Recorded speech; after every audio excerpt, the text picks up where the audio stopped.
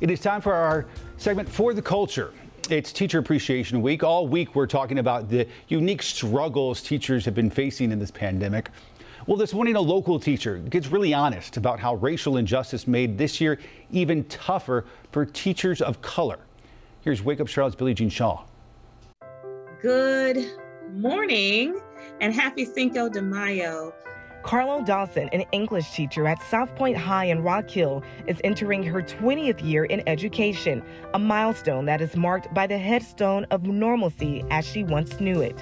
It's definitely been a balancing act, just trying to be there for my students and be there for my children. Her teaching style involves movement and a hands-on approach, but throughout the last year, she has struggled with the limitations of virtual learning and connecting with students who need it the most.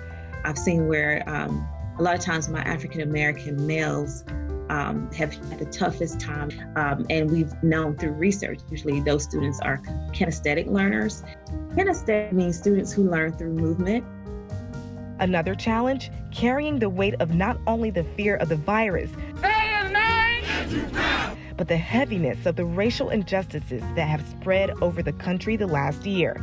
Dawson has served as an advisor for multiple diversity and inclusion events and organizations on campus, which has all come to an end due to virtual learning. As an educator of color, she continues to feel that responsibility and is turning to creative ways to promote a safe space for her students. I've had students who literally said, "Hey, Miss Dawson, can you hang on a bit so I can talk to you about what's happening? I've lost my family members." I have even had a student talk to me about coming out to his family. This is just a glimpse into the everyday struggles Dawson and other teachers alike are battling, but somehow they've aced the test of problem solving during the pandemic.